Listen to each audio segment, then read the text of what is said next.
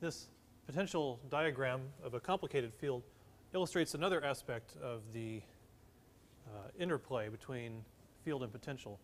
And that is let's first remind ourselves then delta V equals, what is, I forgot, okay, the integral of E dot ds. So we know that's true. We've done that to death. Now, to this, I'm going to apply the fundamental theorem of calculus. Fundamental theorem of calculus. When you take calculus, you may learn basically how to do an integral, right? Area under the curve, it's very intuitive. But of course, the mathematicians have a way to turn it into a bunch of laws and axioms and corollaries that don't make any sense, right? You could write 10 pages on the fundamental theorem of calculus. It actually says many things. One thing it says, though, very clearly, is that doing an integral is kind of like doing a derivative backwards, that they're the opposite of each other. One thing the fundamental theorem of calculus says that if this function is the integral of this function, then this function is the derivative of that function. Taking an integral, taking a derivative are like inverse processes of each other. In fact, integrals are sometimes called antiderivatives. Okay?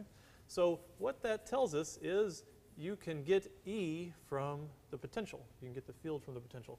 And it looks something like this. In one dimension, E, we don't worry about the vector if it's in one dimension, E is minus dv dx, what I just said.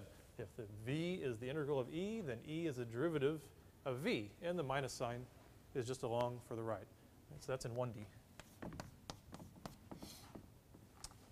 If you want to do the full 3D vector calculus version in Cartesian coordinates, it would look like this, and this may kind of make sense to you, minus the derivative of v in the x direction, that's the x component, minus the derivative of v in the y direction, that's the j component, and minus the derivative of the field v in the z direction, that's the k component.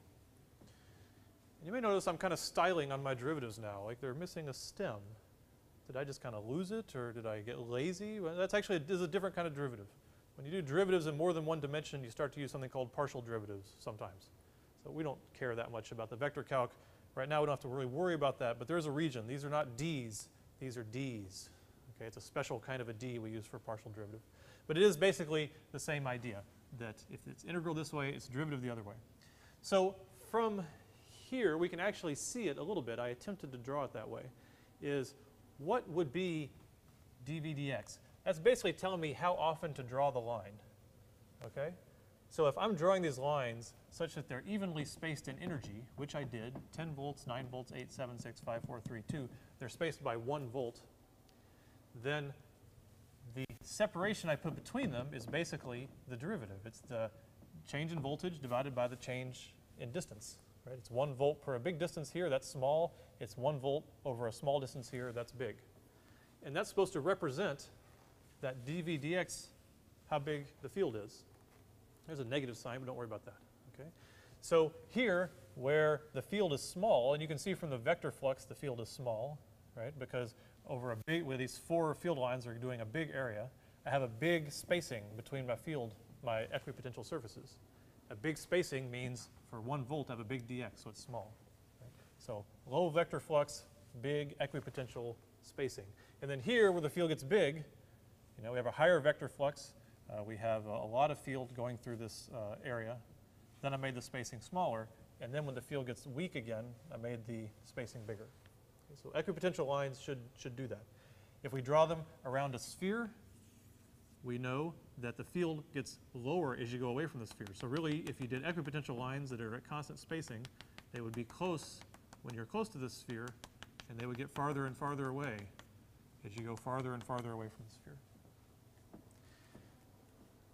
So that's also something you can use to visualize fields. If we show you a diagram and say the potential is sloping up here, and then it's constant, it's sloping down, you can start to think about what is the field doing. If it's sloping up, the field is pointing back, right, because of the negative sign. So we'll probably do some problems like that in the homework.